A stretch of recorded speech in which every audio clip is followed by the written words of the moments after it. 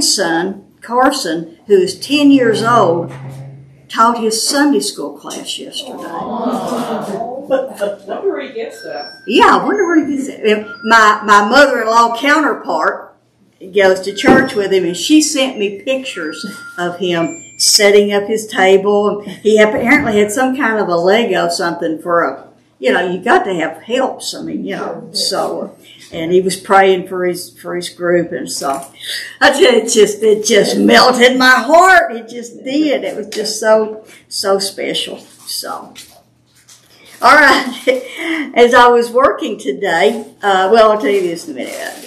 There's so many ways, chapter 3, there's so many ways that this chapter could go as I've been working on. So many questions that this chapter raises, so much we don't understand, so much we could spend our time, and we could spend our whole time just dissecting the questions that we have. And I do want to spend some time doing that. But like we've done with chapters 1 and 2, we'll spend most of our time just looking at how God said it happened. You may remember in our first lesson we said there are many ways that God could have created everything, but how did He say that He did it? That's what I want to know. That's what I want to focus on. That's all I really want to know. So when Satan says to me, has God really said, I want to say, yes, God really said, and point out where it was. You know the quote, God said it, I believe it, and that settles it. Well, God said it, and that settles it, whether I believe it or not. But let me add this. As I was working on this today, it became really evident, really quick, that we're not going to finish this chapter tonight. I mean, chapter 3 of Genesis, oh yeah, everybody knows what chapter 3 is. The serpent tempted Eve, and she ate, she gave to Adam, and they ate, and their eyes was opened, and God caught them, and yeah, we know it. But the more I've studied that, I'm not talking about those wild questions we have, just the stuff in the Scripture. So I really, really hate to divide this chapter up, especially because we're not going to be here the next 2 weeks. Election next week, and then spring break. I really hate to do that, but I would rather do that than try to cram it all in. There's just so much here that I really want to share. So what I'm going to do, we'll just see how far we get. I mean, I've got enough finished about it that to well cover our time, but we'll just see how far we go. And if we don't get that far, we'll pick up there next time. So just sit back and relax and enjoy the time. So before we jump into the Scripture, though, what are your thoughts? What did you notice? What did you learn? What surprised you? What did you think it said, only to discover, no, that's not what it really said at all? Any questions from the overview sheet or the study sheet? Anything you want to share at this point? It's always, I've had a question. If God created it, He meant for us to enjoy it. Right. Okay? So, why did He tell them that they couldn't enjoy the tree of life, the tree of knowledge? I thought all His creation was for us to enjoy, and that was why He created it. It is. But it's always kind of, and that one, and we will talk a little bit more about that a little later as we go along, but that's always a question. And He knew they were going to do that. So why even put it there? The short answer is, if they had had no choice, they would have had no choice to love Him. As we said last time, in one of the lessons, love has to be reciprocated.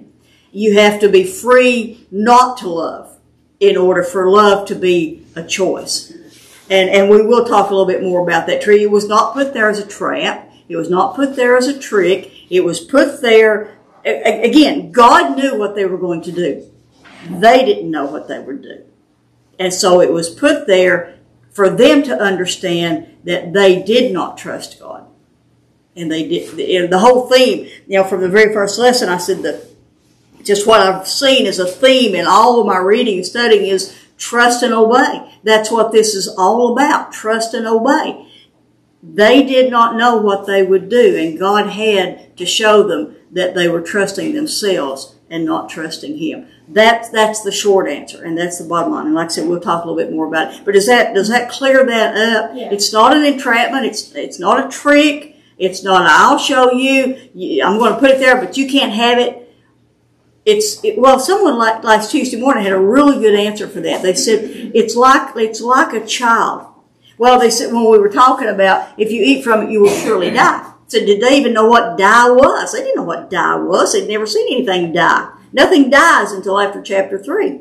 But this lady said that what it was is like you tell a child not to do something or this will happen. They may not have a clue what that something is, but do they trust what you're telling them? Whatever that something is, it's bad. I may not know what it is. I may not know, if you say to someone, this will cause third-degree burns. You may not have a clue what a third-degree burn is. But if someone you trust tells you that, then you trust that it's bad. Whatever it is, it's bad. So they had to learn to trust God. That was the whole point. What else? I guess that explanation could also apply to the serpent. Because in my mind, why would there even be a serpent in the Garden of Eden? Mm-hmm. This was before the apple was ate. I look at the serpent as the evil one. He is the evil one. Exactly. And why would the evil one be in a perfect garden created for man and woman and mankind to live an unbelievable life?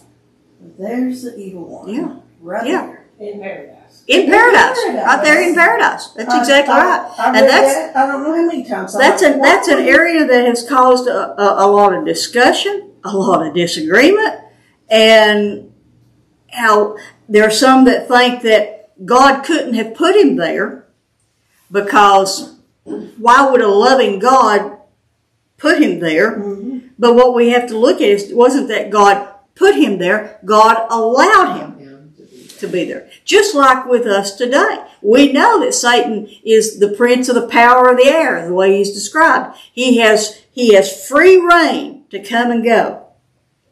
And he had free reign to come and go there. What did he look like? What did the snake look like? It looked like a snake. I don't know. Now, what we do know about him, we have two places in Scripture, and I think I may have put that, down at the bottom where it says verse 5. We have Isaiah 14, verses 14 and 15. Well, actually, it's further than that. This is just particularly about verse 5. But Isaiah 14 and Ezekiel 28 is the two places that you can read about Satan. Along with Revelation 12 and Revelation 20. There are very few places in Scripture that we have any description of him. There's another one in Luke, I can't remember the chapter, where Jesus says, I saw him fall from heaven like lightning. And it was one of those things that was a past tense. I saw, we talked last time in chapter 2 about chapter 2 was not in chronological order. Chapter 2 gave us the parts of information when that information was there. Gave us the details when the details were pertinent to the story. So it's the same way in Ezekiel and Isaiah and Revelation and Luke. All those little snippets of information we have about Satan are not in chronological order even to that text of Scripture. Some of it is past tense, and you got to know the tenses of the word. And I did notice that the NIV is pretty good about giving the past tenses of words. So you got to, if you're not careful, you'll read it out of its sequence. But we know from the Ezekiel passage what he looked like when God created him. I mean, he was a cherubim. He was. Many scholars believe that he was. Not just one of the archangels, he was the archangel. And when he willed, I will be like God, that's in the Isaiah Scripture, I will ascend to heaven, I will do this, I will do that, I will be like God, that when he fell, then God created the 4 cherubim, with the 4 faces that we see in Ezekiel. That's what he looked like originally. He was the only one, but when he fell, then God divided up that I don't use the word power, a responsibility among the 4. And cherubim, every time we see cherubim, they are in a position of guarding God's holiness. They are around the throne, the seraphim and the cherubim. They are around the throne. They are protecting God's holiness. And the Ezekiel scripture says you are a covering cherub, meaning you were a guardian cherub. Now, some believe that means he was guarding the garden, but my opinion on that is that that's not what that means, because it was perfect. What would you guard against? Somebody like him from coming in. But he just is, and I'll talk more about him in his position there when we get to that. But he's just there. He has access to Makes you wonder why he was privileged to know about the tree of life. And how did he know? Yeah, how did he? I mean, he saw all of that being created. And for a couple, 2 or 3 of you here, when we did that Advent series that we talked about, the title of it was "The Plot to Sabotage Christmas," and we looked at all the ways that Satan sought to try to stop the birth from happening, and it begins here. It begins here, and we traced it out, but. That's what he did. He was trying to stop that, but he was not omniscient. We say, well, Satan knows Scripture better than we do. Of course we do. Of course he does, because he was around. He has been around for all of it. But as it's happening, he only knows it as it's happening. You got to remember that. Here, he doesn't know what's going to happen in chapter 4. He doesn't know what's going to happen in chapter 6. He only knows what's happening in front of him. We know that from, I don't remember if it's 1st or 2nd Peter, where he talks about the angels look on with wonder, to paraphrase. So, does that make sense? So, could Satan and his entourage have already been kicked out of heaven at this point? And could he have inhabited this serpent, like a demonic sort of encounter with the serpent, because it says that he was more crafty than any beast of the field which the Lord God had made. So, I mean, I don't know. I'm just... No, I think that's right. I think that's exactly right. He's come in this way, in this form. I've got some really good commentaries that talk about that. Of course, we don't know that. We're not given that information exactly when it happened. That's how a lot of people believe in what we talked about, the gap theory between verse 1 and verse 2 of chapter 1, that all that took place during that period of time. But the Scripture doesn't tell us any of that. We don't know. But we do know that at the end of the week, the first part of chapter 2, that everything was very good. And the belief that I follow, that a lot of the commentaries that I read follow, is that likely the angels, including Lucifer, the day star, remember that wasn't a bad name when he was given the name, that they were all created probably on day 1, along with the hosts of heaven. Hosts being stars, hosts being angels, that's when they were created, because we read in Job that the host, the sons of God rejoiced when the foundations were laid. So that's chapter 1, verse 2 and 3 and that part. So that's where I place my understanding of that. That could be wrong, but that seems to be logical.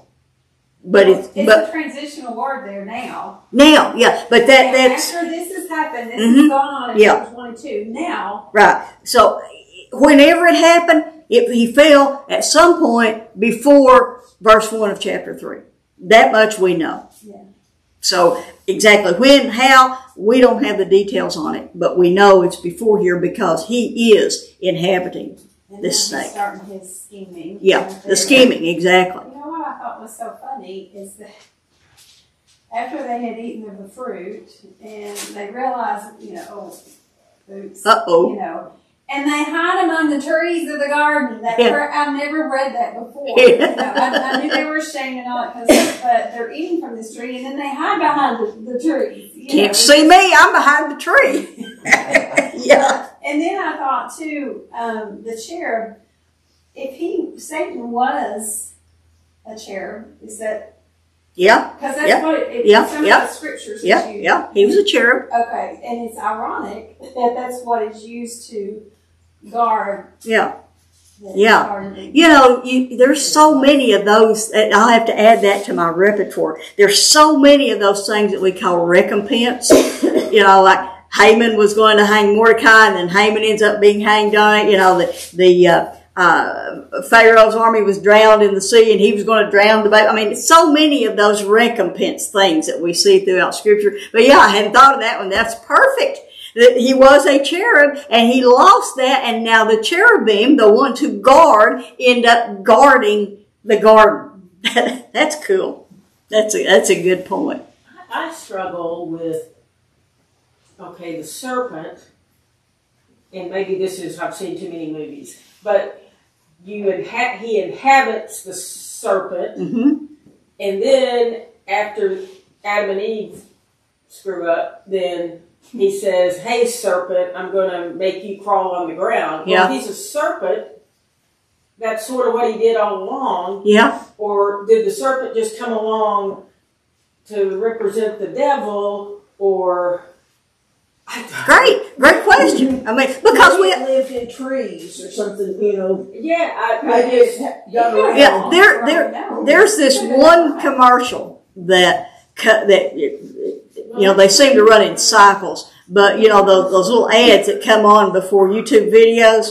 There's this one, and I forget even what it's for because I click off of it just as soon as it'll allow me to click off of it. It's some professor of some sort that's making fun of this, and he says, and the serpent talked.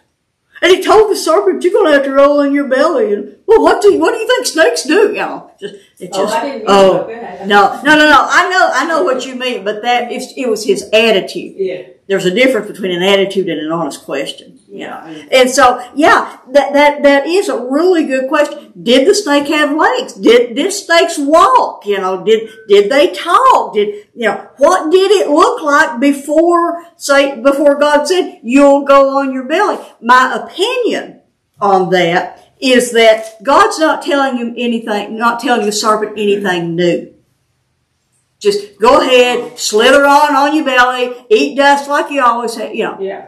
I don't think that's new. I think the other part of it, of what will happen, the curse actually is for Satan, the old serpent, not for the snake as such. But I think my opinion is he's just saying to the snake, just go on and do what you did to start with, It's interesting that Satan picked the snake. Well, I can understand being why. very frightening, or they wouldn't have had a conversation with Exactly. It was obviously looked, very benign and beautiful even. I mean, there wasn't anything threatening about it. Of course, at our house, I keep a hoe by every door. And I don't just kill snakes, I mutilate them. I guess I'm not supposed to say that, but that's what I do. I just hate them.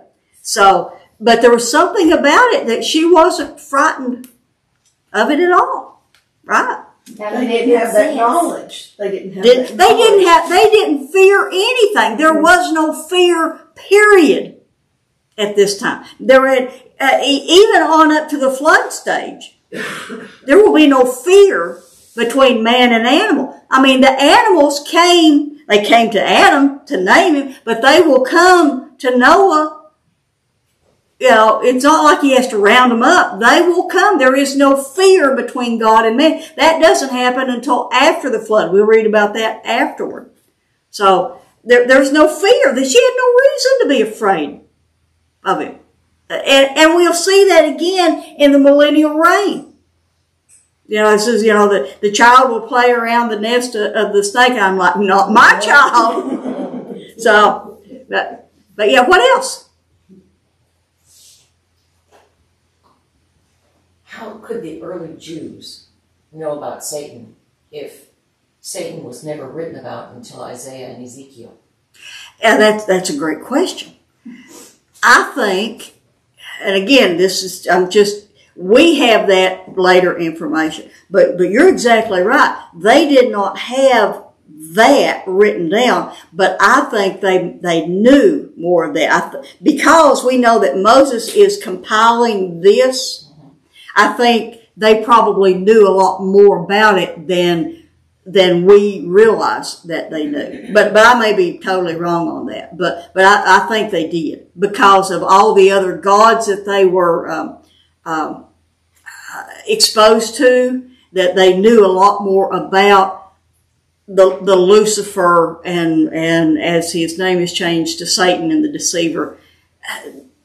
That's all. That's the best I've got on that. But I don't know. Well, I'm assuming since the sin happened and the sin continues in all of us, that's how it's kind of an inbred. You know that there's an evil out there. We know about evil. Yeah. When their eyes were opened, as it says, and they knew good and evil. As we said last time, they only knew good before. They didn't know evil. Now they know what evil is. And the only way, and this kind of goes back, Nanette, to your question, the only way that we can really understand what good is to know that there's something that's not good. It's like the only way we really understand light is that there is darkness. They had to know that there was an opposite or another side to that. So I think that's probably right. I mean, we'll learn a lot more as we go through this. And I'm like you all. I'm just studying it as we go. I'm not doing way ahead and all. I just can't do any more than that. But there may be more that we learn later. But for now, I just think what Moses is compiling here goes with what they already knew at that point in their lives. Why did the serpent pick Eve? Why do you think he picked Eve?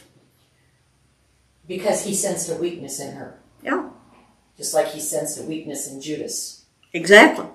I think that's exactly right. Every one of us has our weak points. And they're different.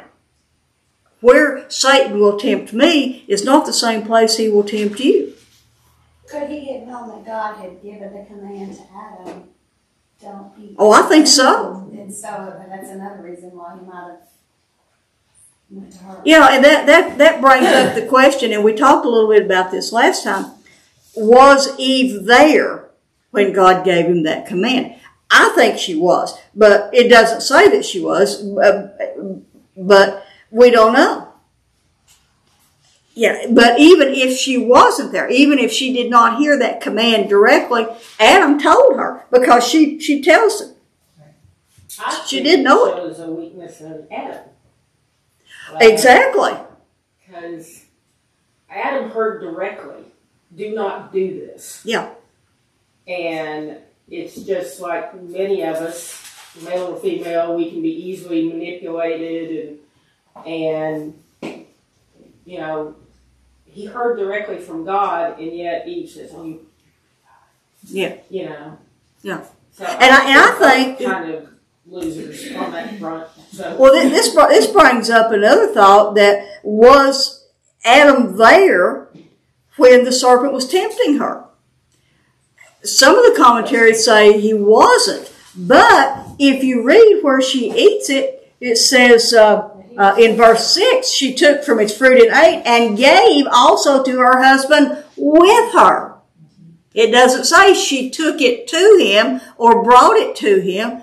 He was with her. I think he was there the whole time, which exactly shows his weakness, because he didn't speak up. No, we're not going to do that. And it was his responsibility to do that. Great questions. And what else? We'll bring up more as we go along, or as you think of them. Anything else you want to touch on before we jump in? The sin was not the eating of the apple. The sin happened before the eating of the apple, when Eve doubted God. Yeah. She doubted God. But the consequence came from eating it. My mother, bless her heart, I won't tell you how many times I've heard her say, well, you might as well say it as think it. I'm like, no, Mother. Keeping it in your mind will change it. You know, you can think it's like I told Joe Jr. once as a teenager. I said, you think all you want to think, but once you say it out loud, I've got to do something about it. Right. So the consequence came from the eating of it. But you're right. When she doubted God, that was the sin. Being tempted was not the sin. No. Because we're all tempted. But it was the doubting God and then which brought the next sin. And then the disobedience, yes. Mm-hmm. All right, well, be sure, bring up questions, anything you want, when we get to something, oh yeah, I meant to ask about that, whatever, just do that. So we'll just see how far we go. So as we begin this study of chapter 3, we have to keep reminding ourselves who the first audience was and why Moses did this. Why did he compile this history? So obviously it's first for the Israelites, and this is the reason. To teach them about the Lord. Remember, all caps. Lord in all caps is Jehovah. They're the covenant God. To teach them about the Lord, their God. About Jehovah. About their covenant God, who is Elohim. Who is the supreme God. Who is the source of everything. In Exodus 20, which you and I remember as the giving of the Ten Commandments, and a lot of times I'm finding myself, I will know what a section of Scripture is, but when we read the Ten Commandments, we're so focused on the Ten Commandments that we don't really focus on individual parts of it. In Exodus 20, as God is giving this, it begins this way. I am the Lord your God who brought you out of the land of Egypt and out of the house of slavery. I am that God that Moses is writing about. I am that God. Moses was teaching that the same Lord God, that same Jehovah Elohim that brought them out of slavery is the same Lord God that created and ordered everything from the very beginning. I feel a sneeze coming on in case Moses did that by recounting the history. As Luke put it in his gospel, in an orderly fashion. Luke said, I've recorded this gospel, this life of Jesus, in an orderly fashion. And so that's what Moses is doing. He's recording the history in an orderly fashion. So chapter 3 is within that word, the Toledot, and we'll talk about that all through this study. The Toledot, or the chapter or heading that falls between chapter 2, verse 4, where it says, this is the account of the heavens and the earth when they were created in the day that the Lord God made heaven and earth. Between that one and the one in chapter 5, verse 1, which says, this is the book of the generations of Adam. These are like chapter headings. Everything that we're going to be studying about in chapters 3 and 4, 2, 3, and 4, fall in to that section. That Toledot, that history. We've said many scholars believe that Adam himself is responsible for this section. Some believe it was written down. Others believe that it was orally transmitted. But either way, whichever way it was, this first section, you might put a parenthesis from chapter 2, verse 4 and chapter 5, verse 1. This section carries on the history of what happened to the heavens and the earth after they were created. And by the way, Henry Morris, in that commentary, the Genesis record, believes that the Toledot, that phrase, is a signature rather than a heading. In other words, that statement, this is the account of, or the record of, or the generations of, falls at the end of the section rather than at the beginning. My opinion is that it's both. I think it acts as a hinge. This is what came before and this is what came after it. But that's just my opinion. But as we ended chapter 2, Adam had just received his helper, which we said that word helper is the same word that describes the Holy Spirit. I mean, this is a very important position. This is not just an add-on or tacked on. This is very important. So, if you missed last week's lesson, you might want to go back and watch it. But we were able to cover a lot more in that video than than we did, than we will in the next two classes. But we said that the woman was taken from Adam's side. And the Hebrew word that was used there, as you remember, is rib. Rib, we said, was not the best translation of that word. That word rib was not found anywhere else in the Bible. But as we learned about life, about how blood is made, blood, which is life, comes from the bone, then God inspired Moses to use that word. Plus, the word translated as rib is a picture of an arch. An archway cannot stand on one side of it, cannot stand. You've got to have both sides of it, and you got to have the keystone before an arch will stand. But Adam received his helper. Last week, those of you who know some of the folks at Amy, you know, my mind just went blank. Gail Bowers she said, I have a note down here that when in verse 23 of chapter 2, when God brought the woman to man, he said, wow. So I heard one this week that said that when God brought the woman to man, that he took one look at her and said, whoa, man. Woman. So anyway, so we read in chapter 2, verses 23 and 24, and the man said, this is now bone of my bones and flesh of my flesh. She shall be called woman because she was taken out of man. Those two words work together. Verse 24, and Moses' commentary on that, and this is why, for this cause, a man shall leave his father and his mother and shall cleave to his wife, and they shall become one flesh. And then we come to verse 25, and it says, and the man and his wife, that same word as woman there, were both naked and were not ashamed. And we immediately begin to anticipate, why'd you say that? This is going somewhere. It's just like, you know, when the music changes in a TV program or a movie, Joel's like, something's fixing to happen. The music's changed. So something's about to happen. The man and his wife were both naked and were not ashamed. Okay.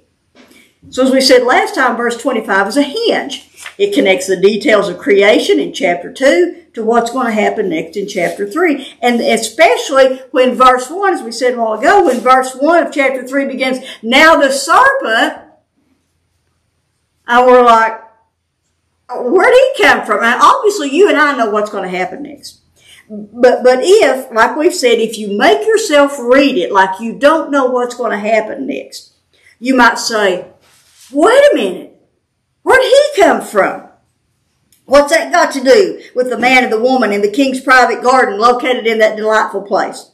We're already wary because many of us don't like snakes to start with. And it seems to be taking a step to say that there's more there than meets the eye. And remember, there's no chapter and verse breaks.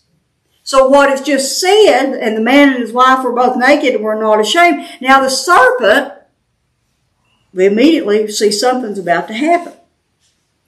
So, now the serpent was more crafty, or your translation may say cunning, or may say subtle, than any beast of the field, which the Lord God, there's that, we got to remember that title for Lord God is very important. That's the covenant God. That's the God who loves you. He was more crafty or cunning or subtle than any beast of the field which the Lord God had made. So I was surprised as I was reading this. I was just doing some searching on the words. And the word was is there. You know, as we said last time, a lot of times those words aren't in there. It's just a very curt language. It just says very succinctly what it's going to say. But the word was is a very important word. The serpent was there. The word was is the word exist. And I thought, If you remember, we learned that the phrase, let there be, in chapter 1, was the word exist. We learned that in Exodus 3 verse 12, when God says, I am, that's also the word exist. But in chapter 1, the tense of the word is a command. God said to light, exist. And it existed. The tense of I am, you remember, it means it's a word, it's something with no completion date. In other words, eternal. God's eternal. Well, here it's an entirely different tense. The word tense here is a state of being. The serpent was. However we see the serpent right here in verse 1 is exactly how the serpent was. He was subtle. He was crafty. He was cunning. It's his factual state of being at the time of this event. So depending on your translation, crafty, cunning, subtle, he was more so than any other beast of the field. Now we remember that Adam had named all the animals based on their characteristics. You know, however they moved, whatever they did, that's how their genetic name was given to them. So apparently the snake was beautiful. And the snake was smooth. That's what another meaning of that word. Probably in its movements. You know how a snake moves. They're very smooth in their movement. On your study sheet for chapter 3, I said that the English words naked and cunning, the word naked in verse 25 and the word cunning or crafty, whichever you have, come from the same root word. Because the words sound similar. It's a Hebrew play on words. The Israelites would have picked up on it immediately. You and I don't see it there. Here's what it is. The word naked is the word arom, A-R-O-M, and the word cunning is the word arum, A-R-U-M. See how they sound alike? Aram, arum. They sound a lot alike. So the Israelites, hearing this story, would have immediately picked up on that. It was like a pun. It's like, and I kept trying to come up with one, and then I saw one day, and I wrote it down. I thought, this is what I'm going to use. It's like this. If you don't use good sense, S-E-N-S-E, in your investments, you'll lose all your sense, C-E-N-T-S. You see how those two words sound alike, but they mean entirely different things? That's what the Israelites would have seen. That's what they would have heard. Another thing, I didn't have this in here, but Elaine, what you said a while ago about eating the apple made me think. We don't know, of course, what kind of fruit it was, and I didn't write down what. The Hebrew word for apple sounds very similar to the Hebrew word for evil. That's why we call it an apple, because it sounds like the same word. So, but we don't really know what kind of fruit it was. So, the serpent was smooth. And in Matthew 10:16, Jesus described the serpent as wise. However, Smith's dictionary said that this type of wisdom that the serpent had was wisdom apart from God, which denigrates into cunning. We think of cunning, I mean, you know, it's usually given a negative connotation. It's a bad thing when somebody's cunning. And again, Ezekiel 28:17 tells us that Satan's wisdom was corrupted. He was very intelligent, but his wisdom was corrupted. And remember that word corrupted. We'll see it over and over and over again in our studies.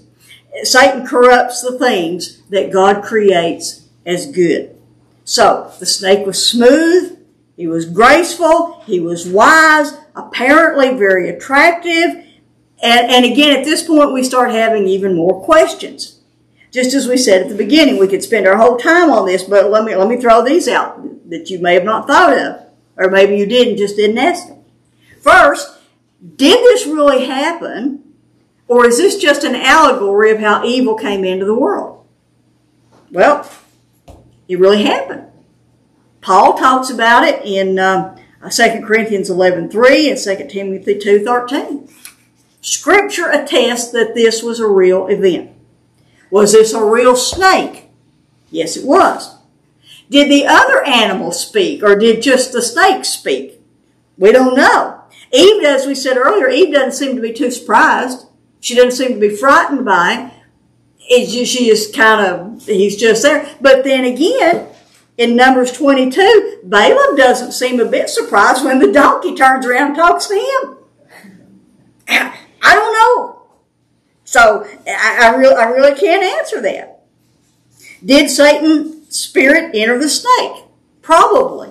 We know that demons entered the swine in Matthew chapter 8. When Jesus cast them out of the Gadarene demoniac, they went into the swine, so we know that happens. We also know that demons spoke through men in Jesus' day, so it's very, very likely that Satan's spirit entered into this serpent or this snake.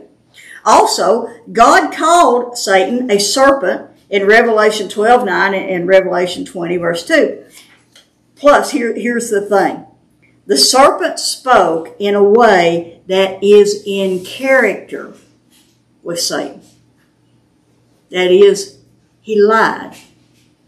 And we know that Satan, what is it, John 8:44, Satan is the father of lies. So he was speaking in characteristic with Satan. So likely, it was Satan who possessed a literal snake. But God had made Adam and Eve to rule over the plants and the animals. But here Satan was able to make them subservient to a snake. I mean, there's a lot more questions that we could ask, but if we look at how the event unfolded. So notice Moses is setting up the account. As he said, now the serpent was more crafty than any beast of the field which the Lord God had made. And then he continues, and he said to the woman, indeed, has God said. Notice the title he uses for God there. He uses that supreme being, that maybe that cold God, not Lord God, not the one that loves you and cares for you, that so lovingly made you, put all the details in chapter 2, but God. Has God said, you shall not eat from any tree of the garden? Notice exactly what he asked. Did God really say, you shall not eat from any tree of the garden? And here we find as we've said, the very first everything, the very first case of revisionist theology. In other words, the changing or the questioning of what God said. That's what revisionist theology is. It changes what God has said. But we touched on this just a little bit. What prompted Satan to speak to the woman in the first place? Obviously, they're somewhere near the tree of good and evil, the knowledge of good and evil. We're told back in chapter 2 that it's put in the midst of the garden. Wherever it is in the middle of the garden, that's where she was. She could have been anywhere else, but that's where she was. Was she admiring the tree? Did she have that look on her face as, I wonder what that tastes like? And then he said, did God say you couldn't eat from any tree? And by the way, the word you there is in plural. If you're reading the King James, it says ye shall not eat. That's how we know it's plural. So I believe Adam was there the whole time. Could this have been the time when Adam may have told her, don't eat of it? Maybe they were there. Could have been. Conversation at that point, and then boom, here comes. Could have been. She could have been looking at it, and then he said, if she was not there when God told him, she may have been looking at him, and Adam gone, no. Can't eat from that one. And we don't know, did Adam say or touch it? Yes. We don't know that, but we know that she I see a man saying, just don't touch it. Just don't. Exactly. So the NIV, see, the NIV put it this way. Let me find it. Did God really say you must not eat from any tree in the garden? That's like He put you out here and you can't have any of them. Did God say that? So here's what I think. I think Adam begins by saying, did I hear God right? Implying, that he has a sincere question. I mean, correct me if I'm wrong, but did God really say that you couldn't eat from any of the trees? But like we said, notice he used the term God rather than Lord God, implying that God is too strict or too harsh in contrast to the Lord God, who is so loving and so caring. God said. Did God say you couldn't have any of it? So first of all, Satan's plan is to plant a seed of doubt concerning God's good character and God's purpose to bless him. He said, don't focus on the abundance that God has given you. Just focus on that one that you can't have. So Satan asked, and what did Eve do? She did three things. She not only corrected the serpent, she embellished and exaggerated, and she also minimized God's word as well. Get verses 2 and 3. Verse 2 says, and the woman said to the serpent, from the fruit of the trees of the garden we may eat.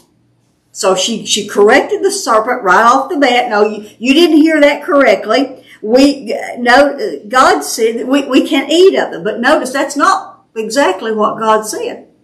God said in verse 16 of chapter 2, from any tree of the garden you may freely eat. Or eat freely. In other words, you can have all you want. You can eat freely, but she didn't say that.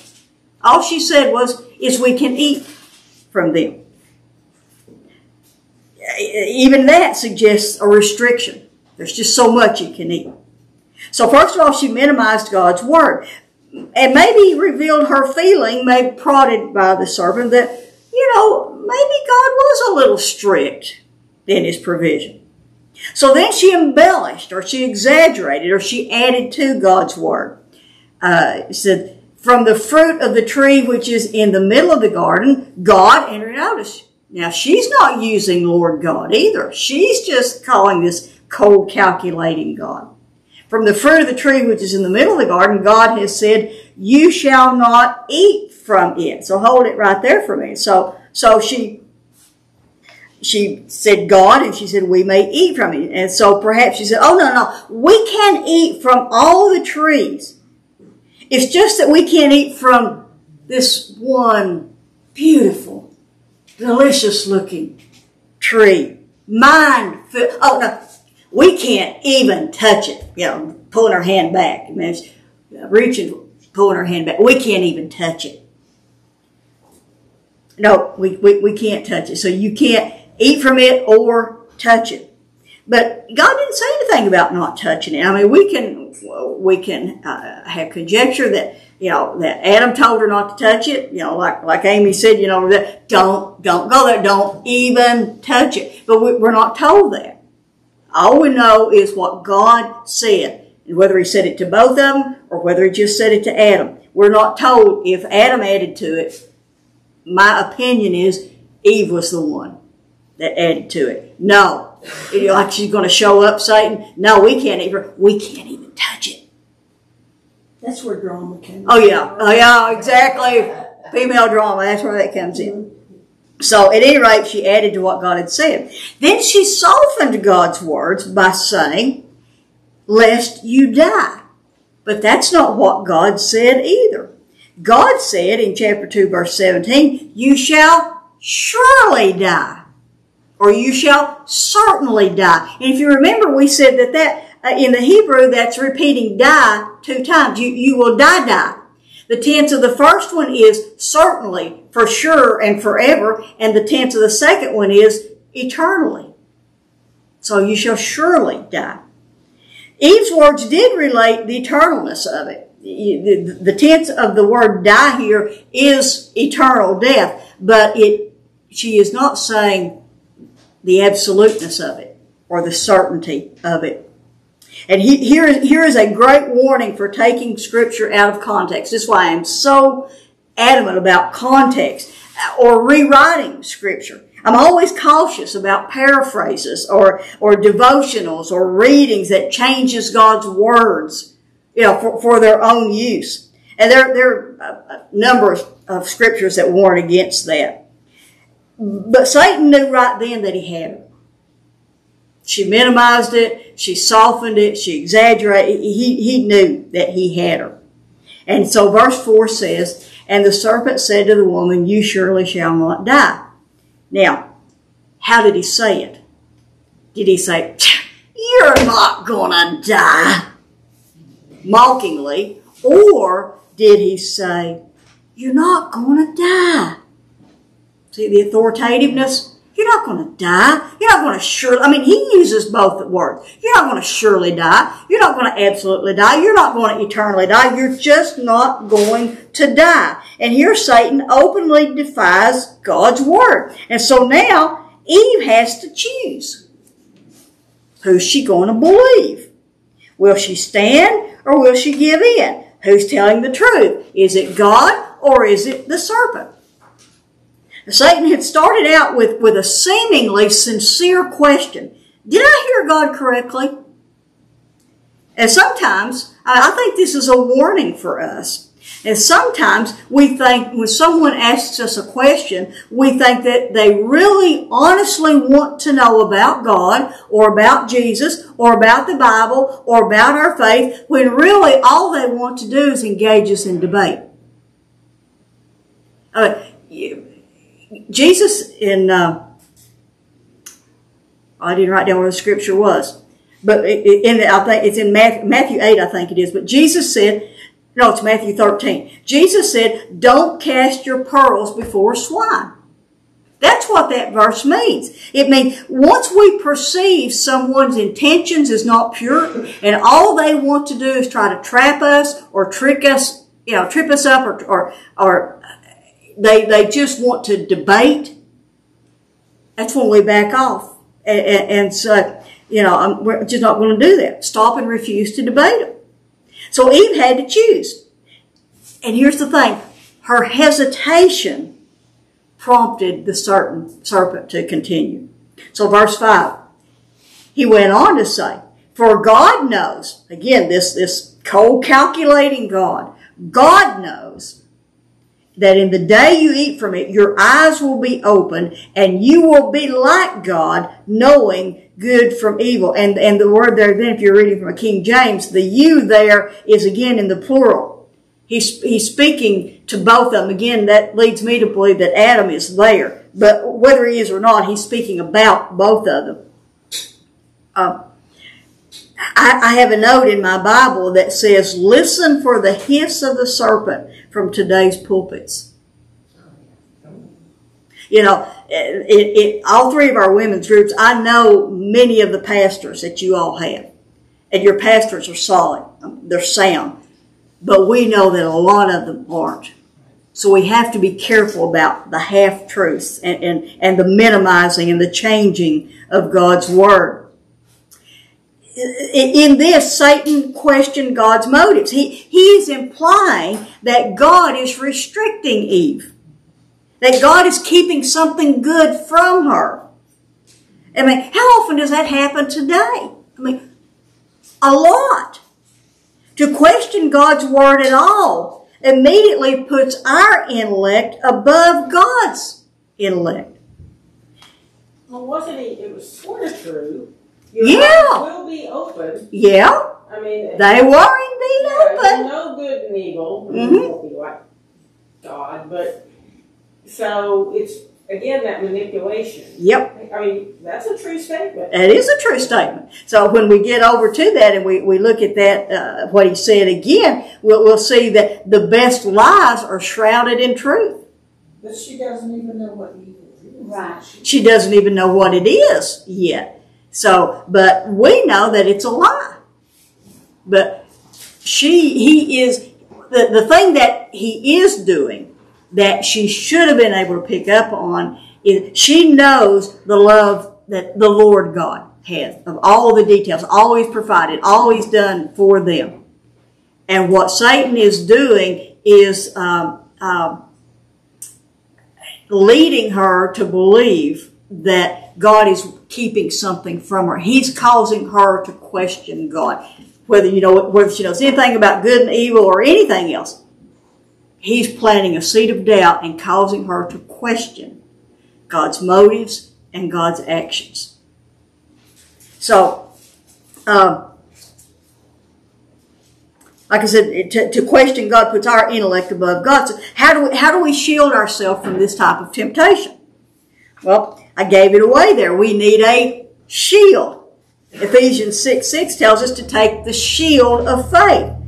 Here's the thing. I wrote this in front of Ephesians in my Bible years and years ago. And what I said was, don't wait until you understand it to believe it.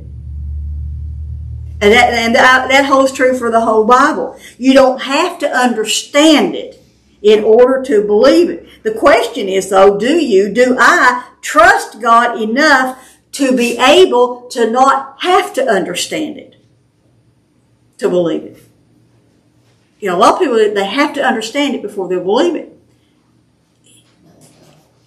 Do we trust God enough to not have to have that? So look at how the tree is described in verse 6. When the woman saw that the tree was good for food, and it was a delight to the eyes, and that the tree, this particular tree, was desirable to make one wise, she took from its fruit and ate. So, yeah, I'm sure if you don't know anything else about chapter 3, that you've heard a sermon probably on this verse. I'm not going to spend a lot of time here unless you have questions, but I'm just going to throw these few things out. This verse, actually this whole verse, has been connected with 1 John 2:16. If you don't know that, you need to write that down. That's a very, very important thing that every preacher that ever preaches on this verse will tell you. 1 John 2:16. In 1 John 2:16, we read about the lust of the flesh. This tree was good for food. The lust of the eyes. It was delightful. It was nice to look at. And the pride of life. It was desirable to make one wise. Those three things are also compared with Jesus' temptation in the wilderness. He was tempted with food. He was tempted with riches. And he was tempted with ruling. Lust of the flesh, the lust of the eyes, the pride of life. Achan. Another one, a little less known story. But Achan, as you remember the story from Joshua chapter 7, the Israelites, they've gone around Jericho and they're supposed to destroy everything in Jericho. Don't take anything. Because Jericho was supposed to be like the first fruits. You give all the first fruits to God. Well, Achan took something. And when they finally found him out, this was his reply. I saw it. I wanted it. I took it. Lust of the flesh, lust of the eyes, the pride of life. And that's exactly what Eve did. But notice this. I caught this a few weeks ago when I was just reading through. Back in chapter 2, verse 9, look at how all the trees in the garden were described. All of the trees were pleasing to the sight and good for food. They were all that way. It was just that this one added that desirable to make you wise. But they were all beautiful. All the trees were good for food. All the trees were a delight to the eyes. But what did Satan corrupt? He corrupted the way the trees were looked at. The trees were a gift to Adam and Eve. You can freely eat. They're beautiful. They have great food. You can have all you want of them. He changed that from a gift to I was trying to think of a good word for it. All I could think of was possession. But I think of all those commercials that come on. You deserve whatever, You're entitled. You're entitled. Yeah, that's exactly what it was. He changed it from a gift to an entitlement. That's exactly what it was. Now she thinks, yeah, I'm entitled to all of this. Yeah, the trees didn't change. What changed was how Eve looked at them. So what did this one tree have that the others don't? It has the ability, she saw, to make one wise. Well, what does that mean? What's that word wise really mean? The word here means to have understanding. In other words, to know the why. Don't we always want to know the why? I do. I want to know the why of everything. But that's what we just said a moment ago. Do we trust God enough to be able to not have to have our whys answered? But she wasn't. Sometimes those things are just not for us to know. And here we see that every sin begins with a thought. I wonder. One of my commentaries said, there's no such thing as a private sin.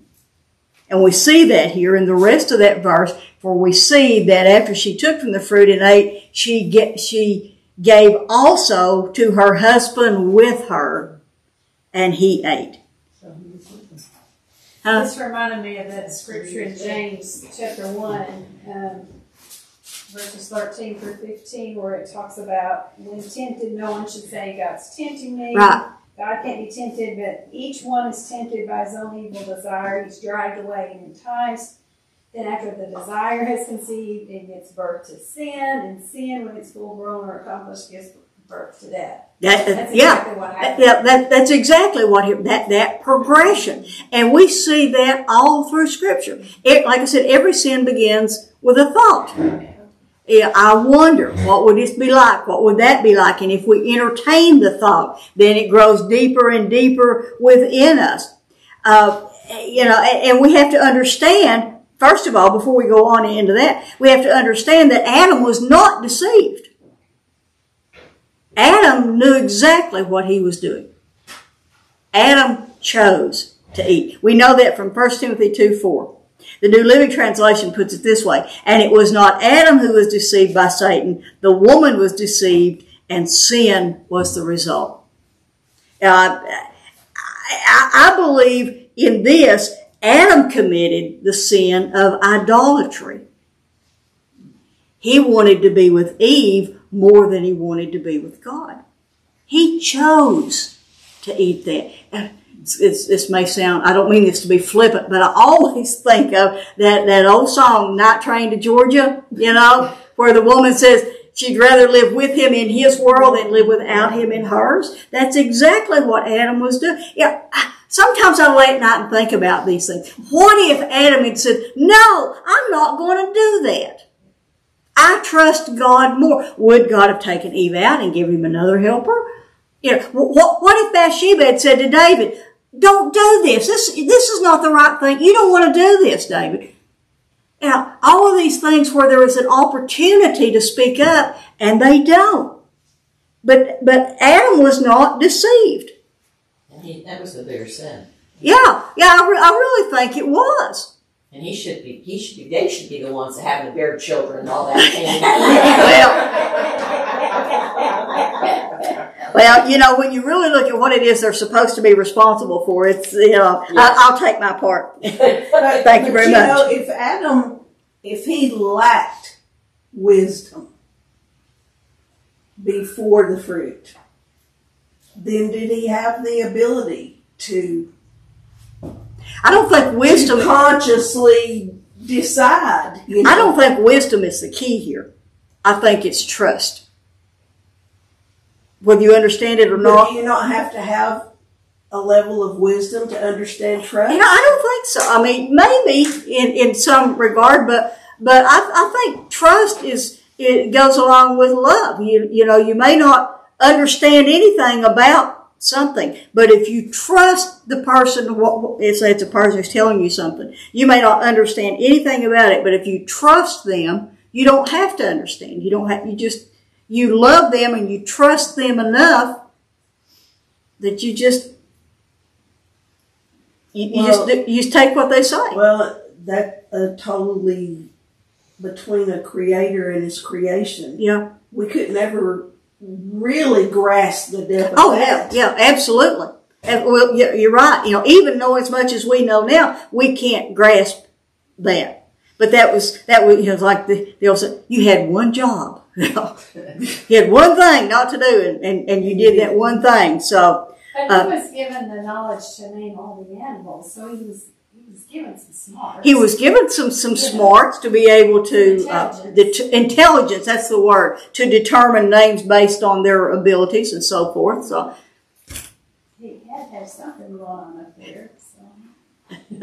You would think. Maybe it was the naked woman next to him. Yeah, well, maybe that was it.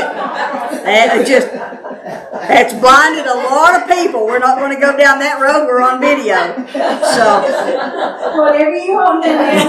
Oh yeah, whatever you want. So, yeah, let's just leave that alone. Just go on. But at any rate, at this point, the relationship that we had in chapter 2 is broken. The relationship is broken. This chapter 3, we could say, is the pivot point of the Bible. From here on out, nothing will ever be the same. You know, our pastor is starting a series on Revelation, and so yesterday when I opened my Bible to Revelation, the first note that caught my eye, of course I got tons of notes in there, but the first note that caught my eye was one I'd written that said, what was interrupted in Genesis chapter 3 is completed in Revelation 19 through 22. It was interrupted at this point. And from here on to there, we live in a fallen world. And let me add here, this, and we talked about this a little bit at the beginning. I didn't go into as much depth there in our question, but this was not divine entrapment.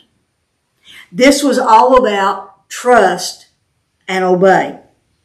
As I said, that's been the theme for this study. Eve disobeys God's one and only commandment. Satan initiated the first 2 steps, but then Eve's natural desire carried her forward. What she should have done was told Satan, no, I trust God. When Jesus was tempted, he spoke to Satan, it is written. We have the whole counsel of God's word as our sword. But Eve had God's direct warning. Whether she heard God say that or Adam told her, she still had the direct warning. Do not do this. God has always asked people to believe and trust his promises that his will for us will result in our blessing. Satan, on the other hand, has always urged us to have the experience. Remember the commercials? Try it. You'll like it. Huh? Nike. Is that what it was? I couldn't remember what the commercial was, but no. But it all began with a look. She was perhaps was looking at the tree, and Satan came in. Even if she wasn't looking at it before he came, she looked at it after he pointed it out. So they took their eyes off the Creator and looked at the Creator. Exactly. Yeah, and I was looking through some scriptures this morning. That in Romans 1, where it says they worship creation more than the Creator. That's exactly what this is. Yeah. So, but everything, as we said, begins with a thought, begins with a look. We see that in Scripture. Lot looked toward Sodom. David looked upon Bathsheba.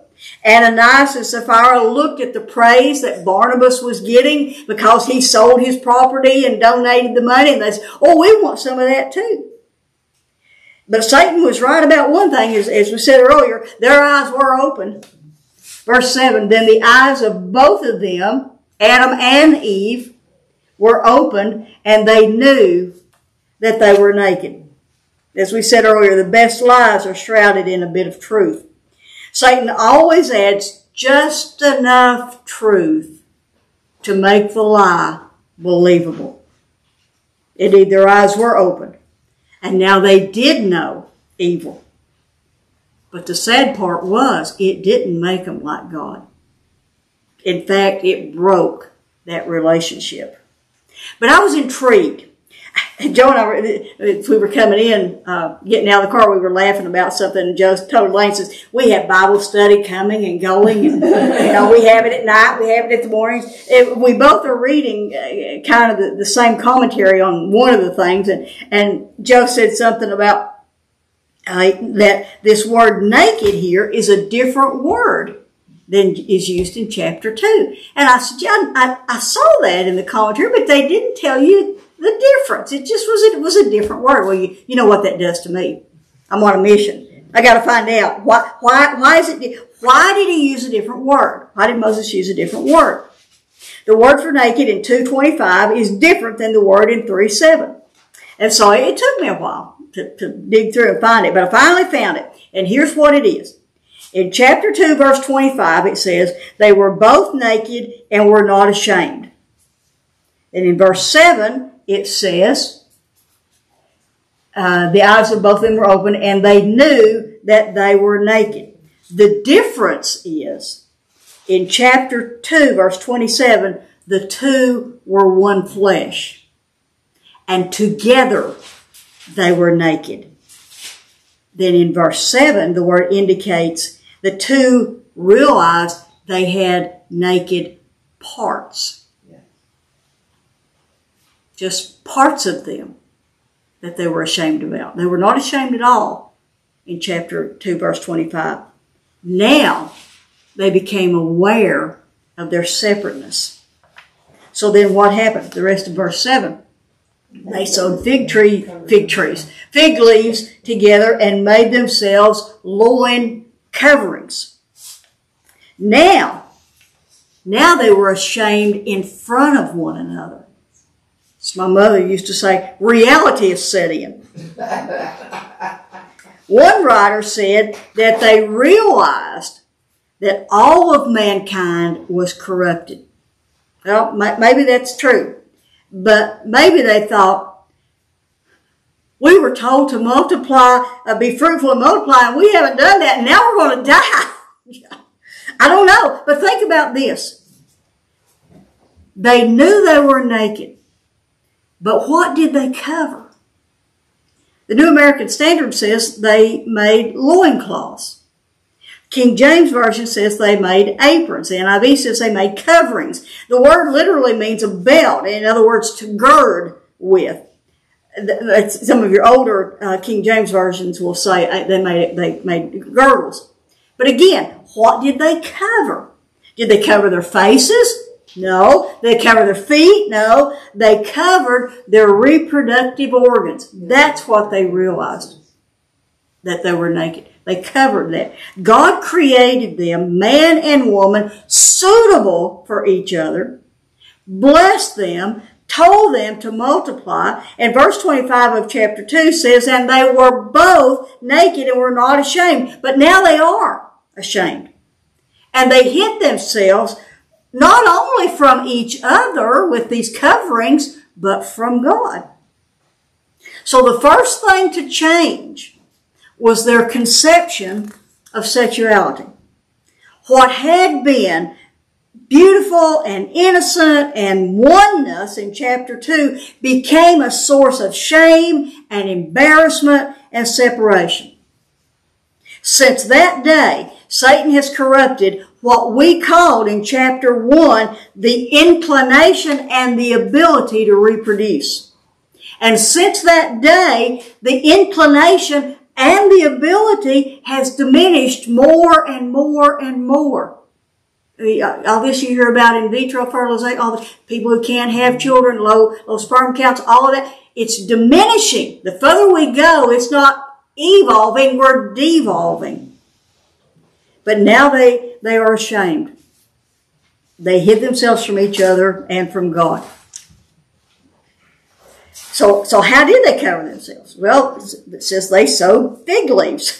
Someone said, it's a good thing there was no poison ivy in the Garden of Eden. But anyway, I believe that this is actually what they did. I mean, this is a historical account. This is what they did. Somehow found a way to attach fig leaves together and made some sort of covering for themselves. That's actually what they did. But it's also symbolic as well. Where did the leaves come from? Trees. Where do the trees come from? The garden, yeah, dirt. It comes from the ground. Who sewed them together? Probably Eve. You're probably right. Mine has a prettier stitch than yours, yeah. But they did. They sewed them together. This is a picture of man trying to cover his sin with his own works and using something that he decides to use to cover it with. They decided to take the leaves. They decided to sew them together. They decided to do that. Man trying to cover his own sin. And that never works. But let me ask this. Did Adam and Eve die when they ate from the tree? No. Well, yes and no. They didn't die physically, of course, which is what I expect that once their eyes was open, it was like, uh-oh. You know, just waiting for it to happen. I think they expected that, but But they were separated spiritually from God. They may have wished they had done. You know, that they may have. They may, yeah, as time went on, they may have. But we'll see encouragement come from it. But that's right. So now that they're really afraid that they didn't die, but they do realize that they are separated. Before now, they had only known the love and care of their Creator. But now their eyes are open and they see a holy God and they know that they aren't holy. They're anything but holy. You know, but let me throw this in too. It was a shame that Adam and Eve felt that, it was shame. It was their shame that they felt that opened the door to restoration. Because if they hadn't cared, there would have been no restoration. There would have been no hope. Someone cannot be forgiven until they first realize that they're a sinner. This one guy I listened to a lot talking about salvation. He said, you can't save anyone until you get them lost first. In other words, they have to understand that they're lost before they understand that they need to be saved. So now look at verse 8. Verse 8 says, and they heard the sound of the Lord God walking in the garden in the cool of the day. So let's just stop right there. Well, let's see. Since we're not going to get finished anyway, let's talk about this verse. Have you always heard this verse taught? And they heard the sound or the voice, your translation may say, of the Lord God, and here's that Lord God, this is the loving Jehovah Elohim.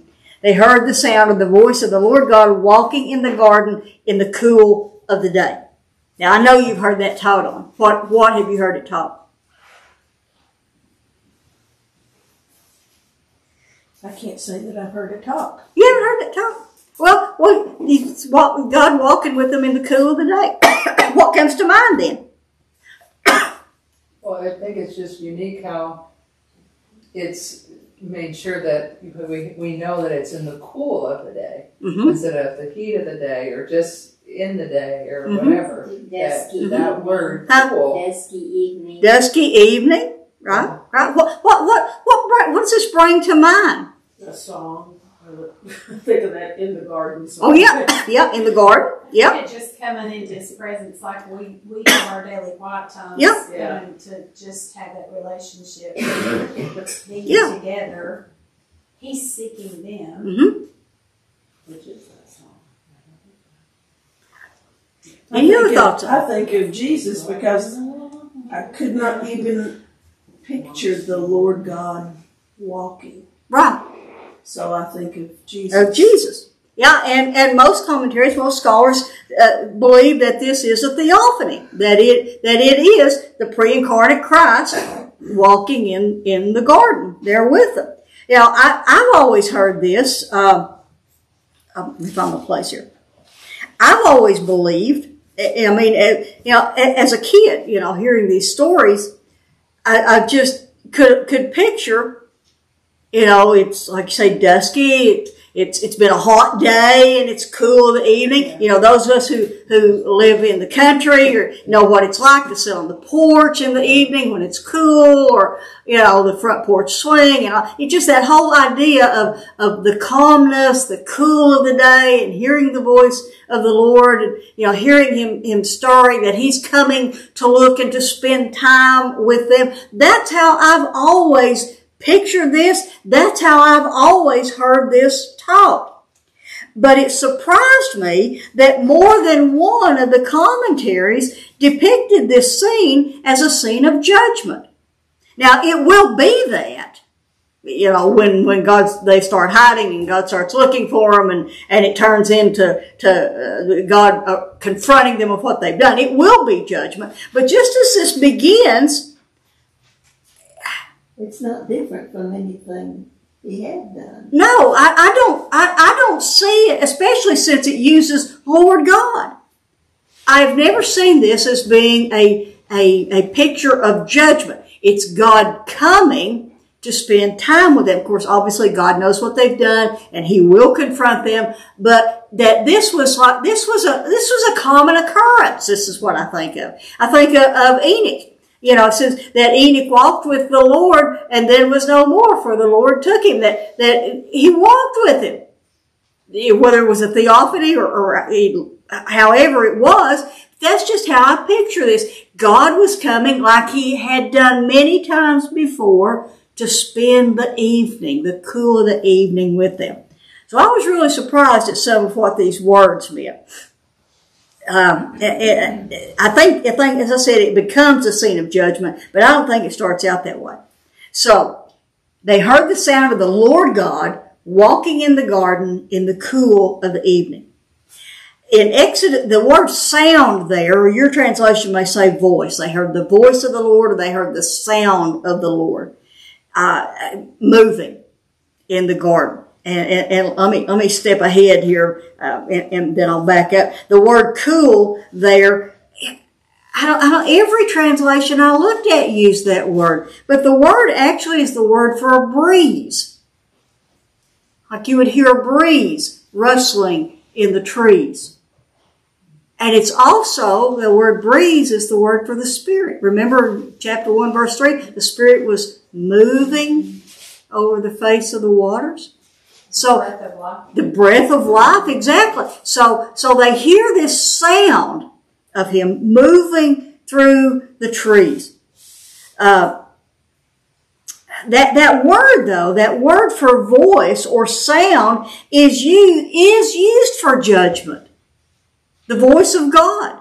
The thunder of the voice in, Exodus 19:19. It's the sound of the voice of thunder as Moses is going up on Mount Sinai. That word is used for judgment. So I see where they're coming from in those commentaries. But, and even verse 10 will indicate that there's something about it that frightened Adam.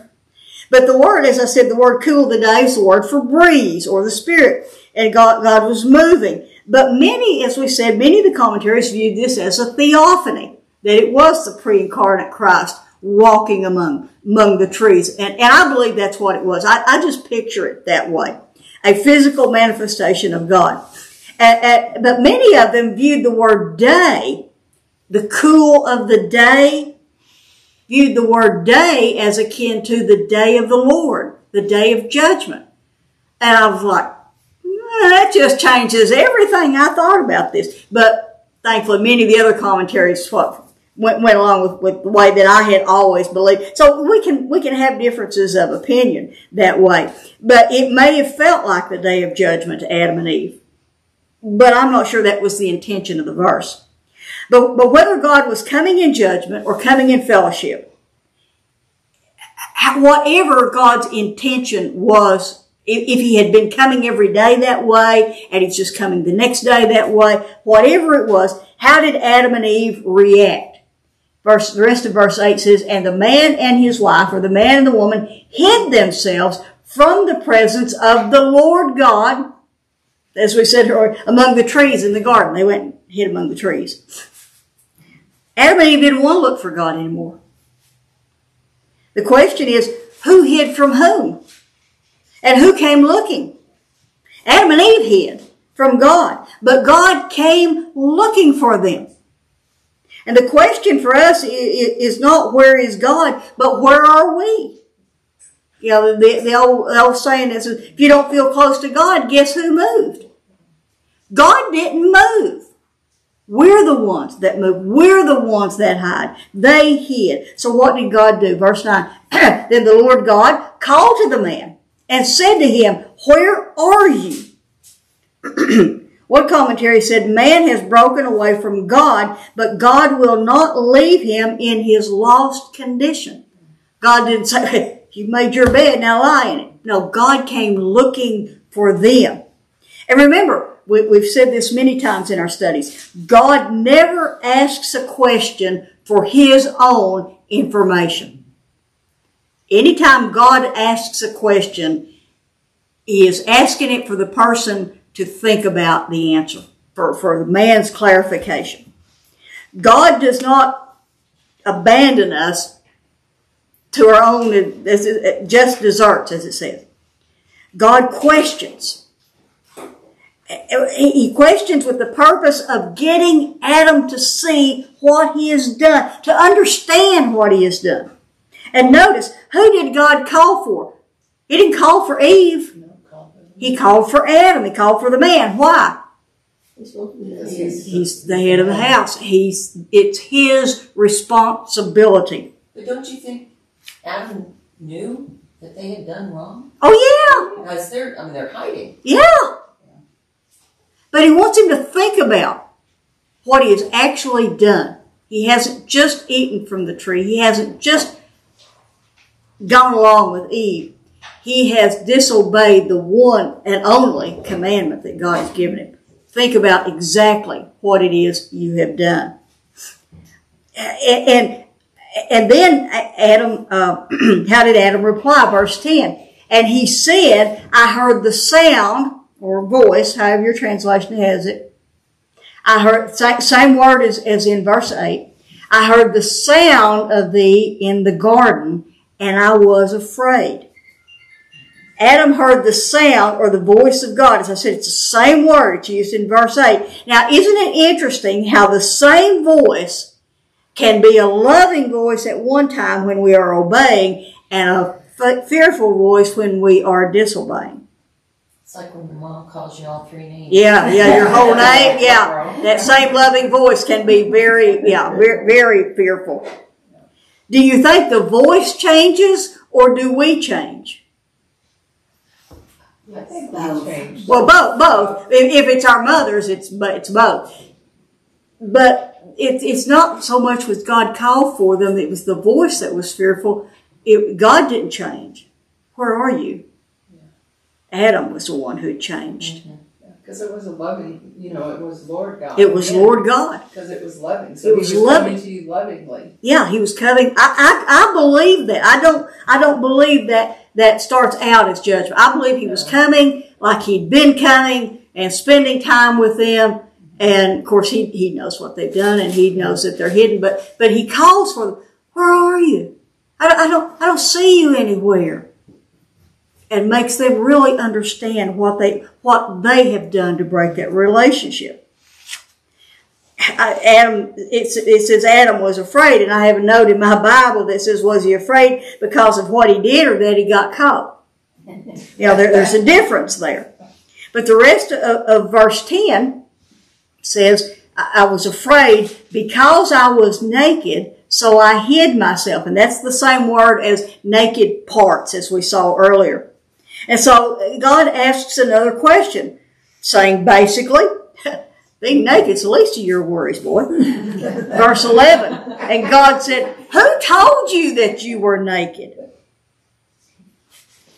Who told you that you were naked? Have you eaten from the tree of which I commanded you not to eat? I love the next verse. Yeah. Yeah, I do too. This whole time. God's question was with the purpose of getting Adam to see his separateness from God, to get him to understand the ramifications of what he had done. But notice, Adam didn't answer the question. Adam's uncomfortableness was more important to him than the fact that he had broken God's only commandment. I mean, you know how we are. It's all about us. And he said, who told you were naked? Have you eaten from the tree? And the man says, the woman whom thou gavest to be with me, she gave me to eat from the tree, and I ate. She gave me from the tree, and I ate.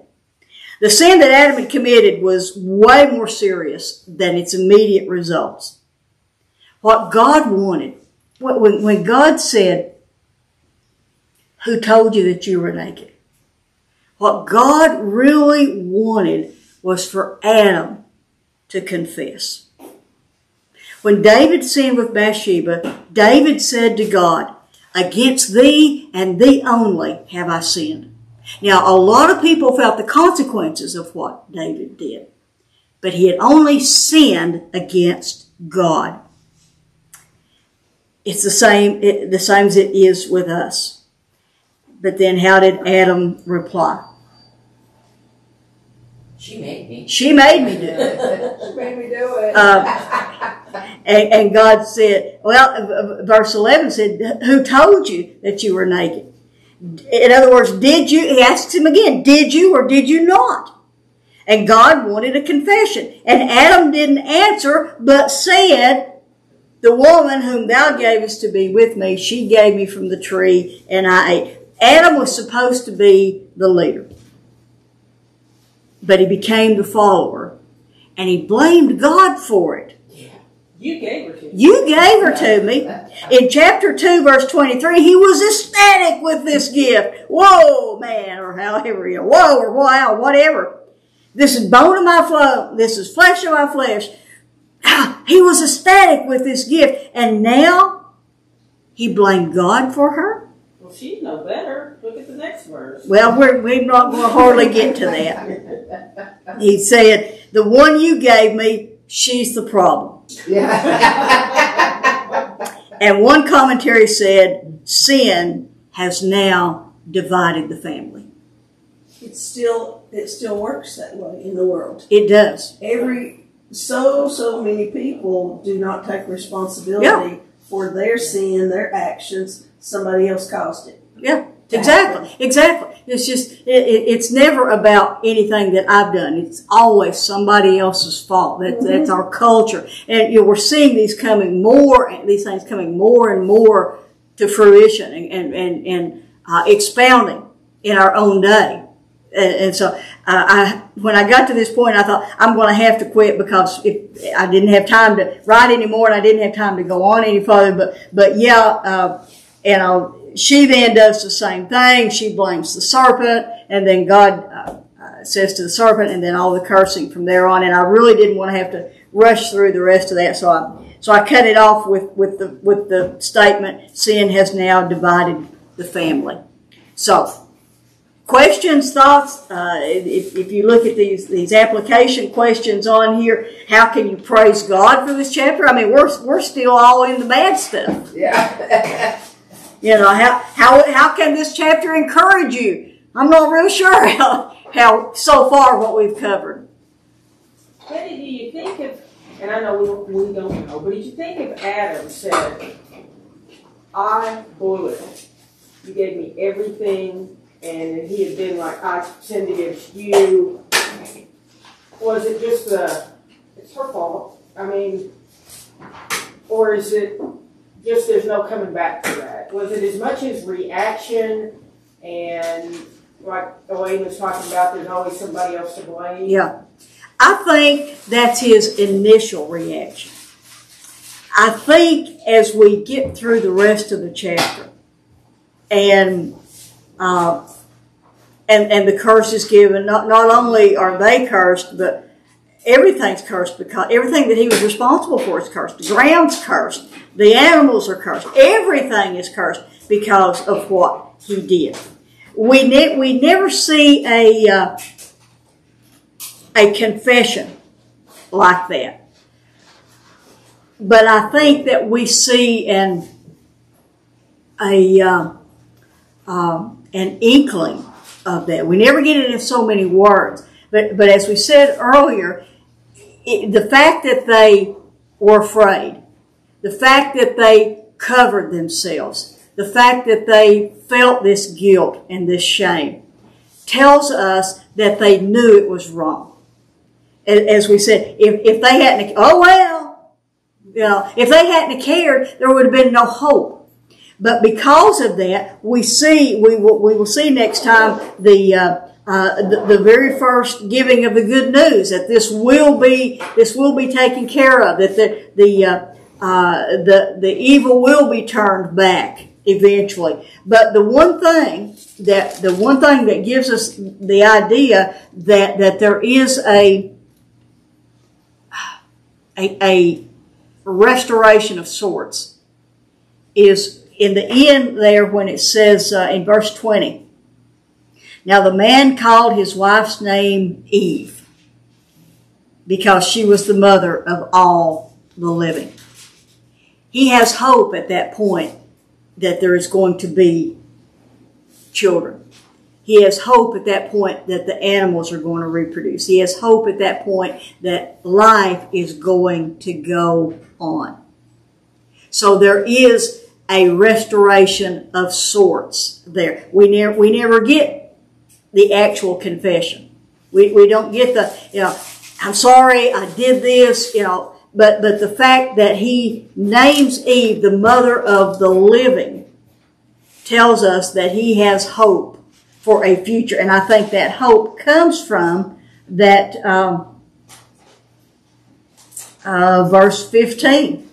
The enmity between the woman, between your seed and her seed, he shall bruise you on the head and you shall bruise him on the heel. This serpent, whomever is behind this serpent, of course we know is Satan, but there will be a reckoning. There will be a day of reckoning for that. And I think that's what gives him hope. So, any other thoughts or questions? I don't understand why they were afraid, because they've only seen goodness from God.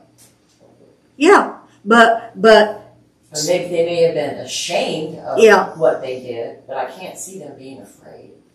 I think that may have come from what the serpent had placed in their mind of God withholding good from them. They now had a fear of God.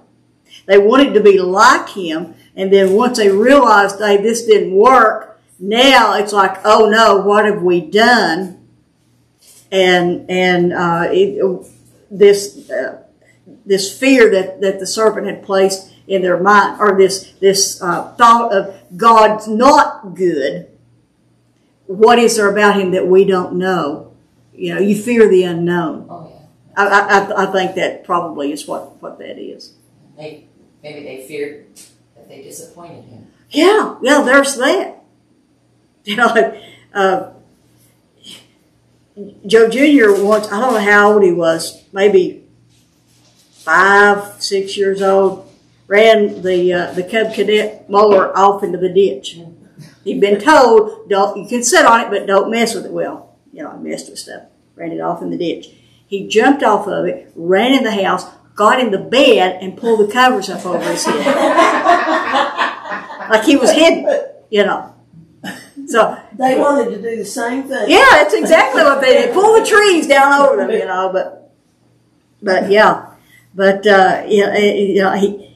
I don't know if he was afraid, he was going to get in trouble, or we told him not to. But there's all of our tendencies is if we do something to cover it up in some way. Well, we're afraid of what will come from this. Yeah, the consequences. The consequences. Exactly. What will come from this. Like I said, was he afraid of because of what he did, because he was naked, or afraid that because he got caught? I think he was afraid because he got caught.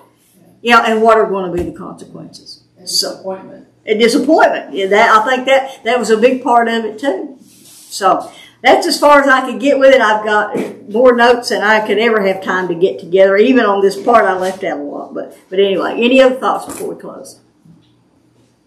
That God is a loving God, and how he's orchestrating all of that together. Where he's, even though, we sin, but he comes back so lovingly. Yeah. And he's the one that hunted for Adam and Eve. He comes hunting for us, drawing us back. That's right. So when we want to hide. Yeah. Yeah. Okay. It's that unconditional love. Yeah, absolutely. Well, let's pray. Father, we just thank you so much for your word. The words in your word are so exciting.